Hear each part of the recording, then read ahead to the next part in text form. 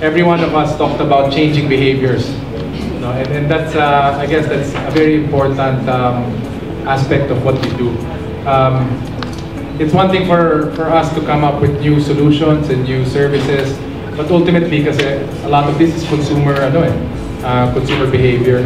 And so, I guess one of the things we want to do today is to help, open consumers' minds, that there are changes in lifestyles, an openness to generic medicine, an awareness of primary care and prevention, and then even ordering online that can change our healthcare at an individual level. At AC Health, what we're trying to do is build an ecosystem of healthcare assets, ideally frontline to our consumers, so that our fellow Filipinos have better access to good, affordable healthcare.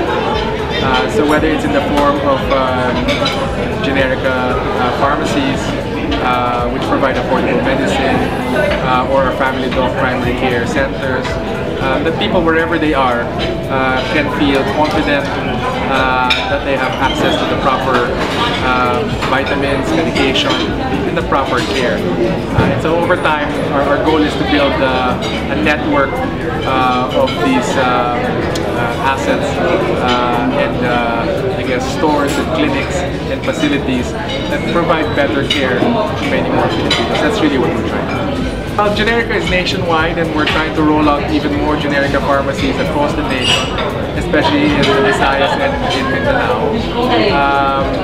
Family Doc, we are expanding up north. We started in Metro Manila, expanding up north to Bulacan and down south to the Laguna area. Maybe over time we will explore expanding in the Visayas and Mindanao, but we'll start slowly.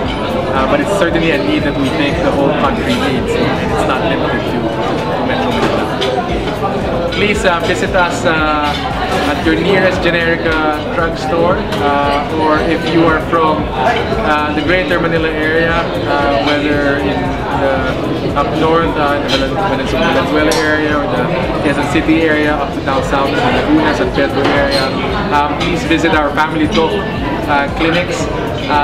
We encourage everyone to take better care of their health. We think,